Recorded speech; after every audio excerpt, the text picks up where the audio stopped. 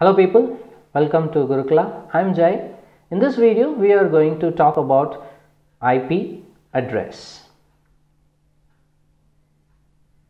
So IP address, IP is abbreviated as Internet Protocol. So altogether we have Internet Protocol address.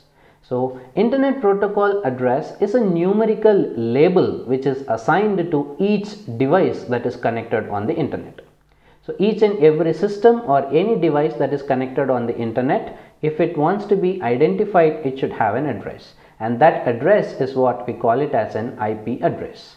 So IP address will serve two main functions. The first one is it can be used for identifying the host or the network, or we can use it for identifying the location as well. So these are all the two main functions that the IP addresses serves for.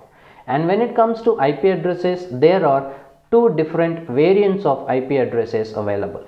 So we have IP version 4, in short we call it as IPv4, which is made of 32 bits of length. So IPv4 is 32 bits long and it approximately offers 4 billion IP addresses. And then